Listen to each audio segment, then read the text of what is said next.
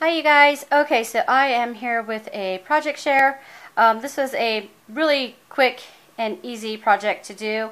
A cousin of mine is getting ready to have a baby, and so I just wanted to cover an album for her. I thought about maybe doing like a mini album or a scrapbook album, but I don't know if she scrapbooks all that much. So I thought it would just be easier to take a photo album, one of the old school kind, and just decorate the covers and stuff. So that's what I did.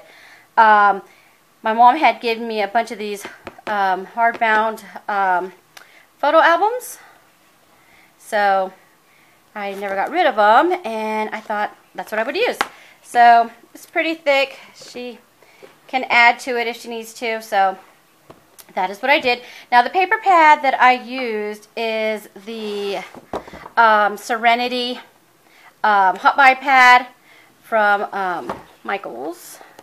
And you guys, I just love this paper pad. I mean, I just love it. I just think it's so pretty. So that is what I used. I used two different patterns. On the front and the back, I used the Real Pretty Swans.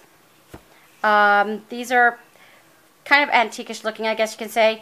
The tones just, I don't know, they're not bright, they're not too dull, they're just perfect. And they are kind of like brown, purples, and pinks, peachy colors. See that? So that's what that looks like. And then I just used the gray polka dotted to do the spine all the way over to part of the back. And so right here, I just put some white trim that I had, ribbon trim, to separate that. And then in the front, I used three different ones.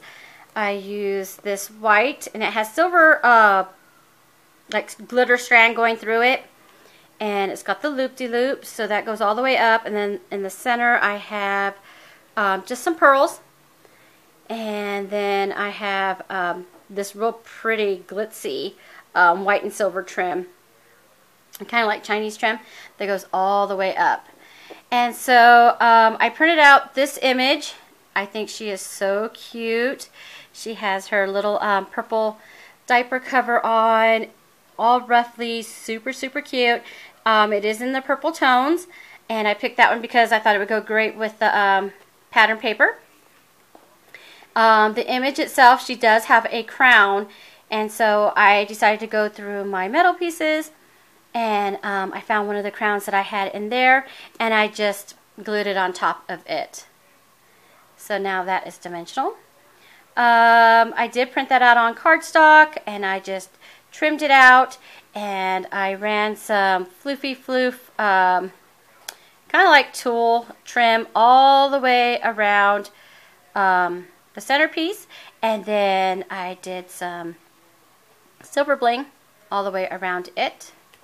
And then after all those layers were done, I glued it onto the cover, and I just started doing some flower clusters. I did purples and pinks and some whites, and so that's what that looks like. There's a silver butterfly sitting on top of that stack right there, and I have some purple flowers coming up this way and a bunch going down this way.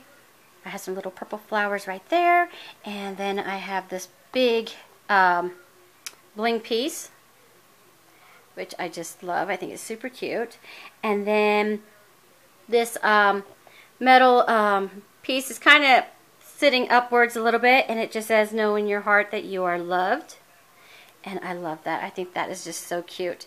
So that is my little project share. I hope you guys enjoy seeing that. I know this is kind of, I don't know, maybe some might say old school, but for somebody that, you know, doesn't scrapbook, I think it's perfect.